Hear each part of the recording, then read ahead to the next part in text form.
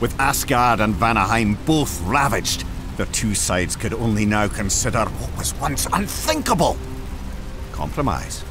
So Mimir, a particularly brilliant negotiator, was selected as the sole arbiter between the two sides, and he brokered an interesting solution. Freya, Freyr's sister, and the other leader of the Vanir would marry Odin, king of the Aesir. Struck by Freya's beauty, Odin readily agreed. But Freya spat at the thought. Odin had tried to destroy her home, her family, and everything she loved, and, oh yes, attempted to murder her beloved brother.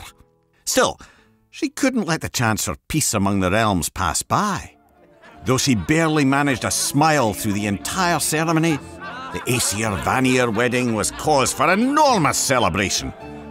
As Odin took in his beautiful new wife, draped in the finest fabric and Vanir jewels, his kingdom felt nearly complete. As for Freya, well, with the promise of peace resting behind his curled smile, Odin didn't seem too terrible. The raucous party continued well into the night, with the sounds of celebration carrying throughout the kingdom. Yet the peace this union provided carried much further, rippling from Asgard to Jotunheim, Muspelheim, and every place in between.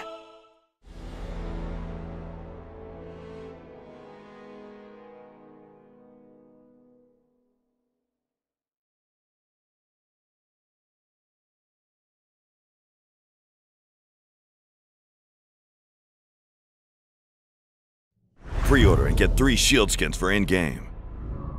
PlayStation